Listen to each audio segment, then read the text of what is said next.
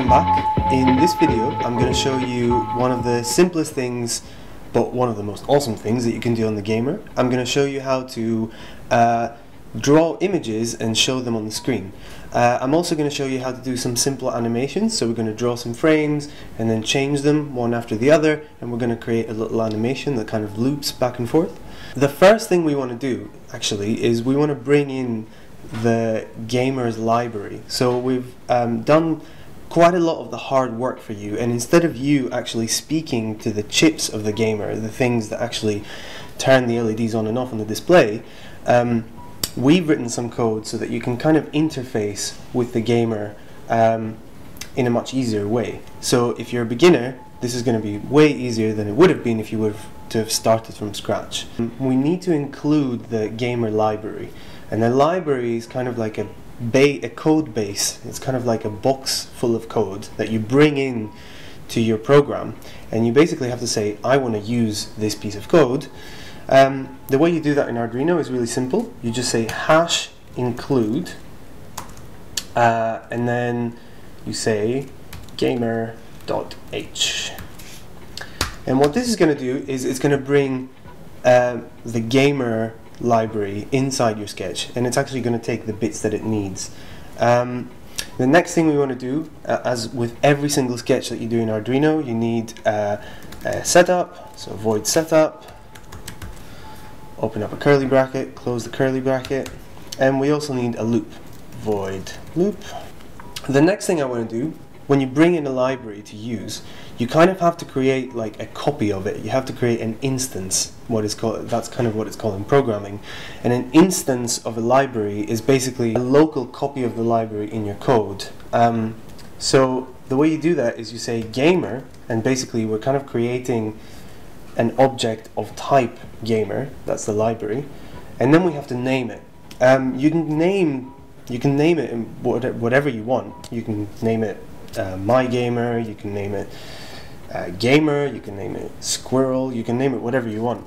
But gamer is probably the easiest one, so just lowercase gamer. So you say gamer. So now we have now we can start using the class.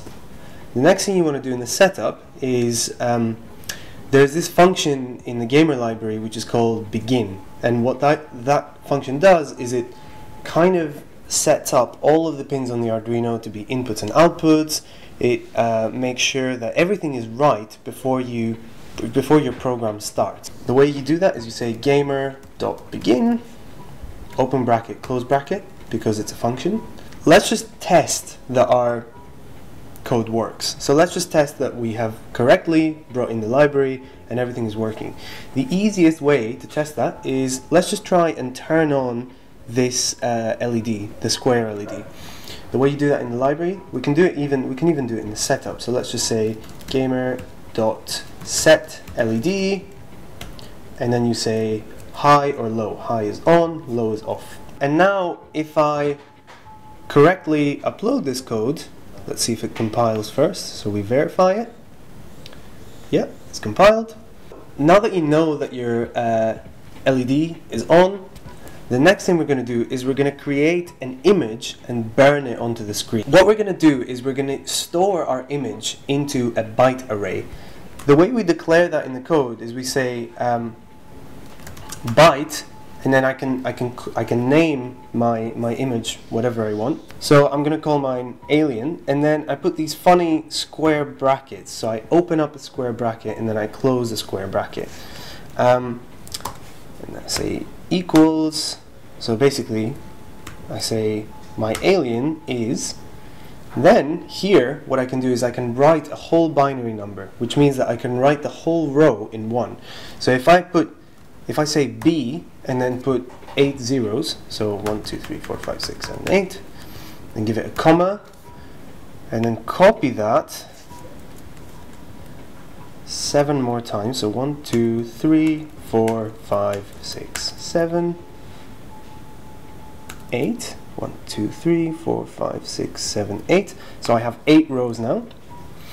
And at the end I throw away the comma, and then I just close the curly bracket and give it a semicolon. So let's say I try to just turn on that pixel over there. So if I put one of the bits as 1, and then in my setup I say gamer.print image, and I feed in my alien, so alien. Let's see if that works. At the moment it's not really an alien, right? It's just a pixel, but we just want to test that it works. So yeah, it works. I'm just going to try and have an attempt at making an alien.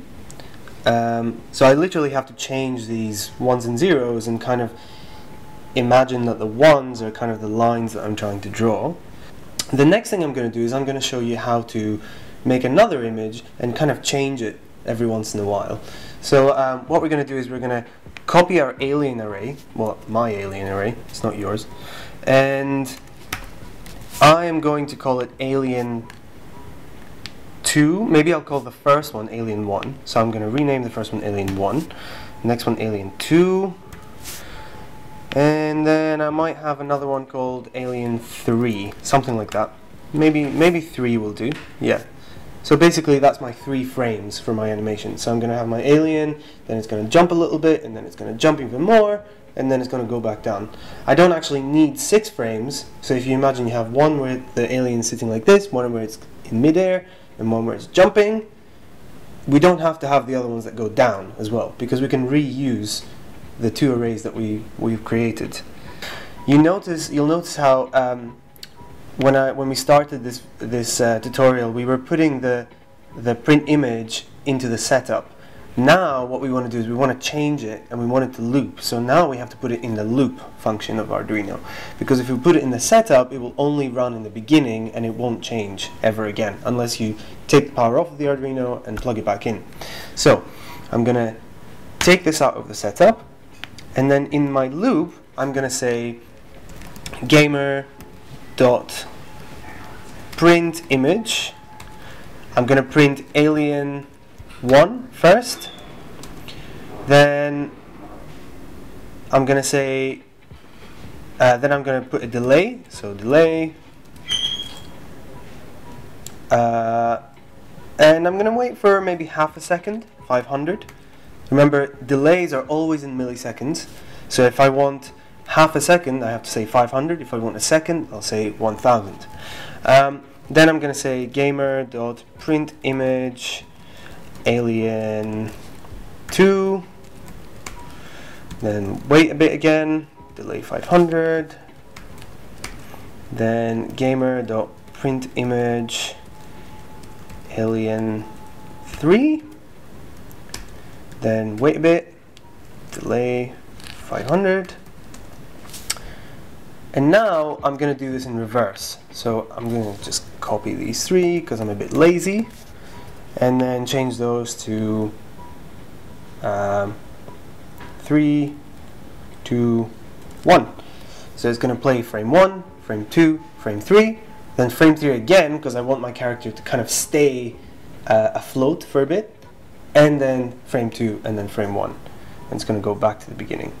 So let's see what that looks like. So I'm going to upload it and see what happens. There we go. You can play around with animations really easily. Basically, all you have to do is just make those images, make every single frame, just like you would in traditional animation, and then put them one after the other.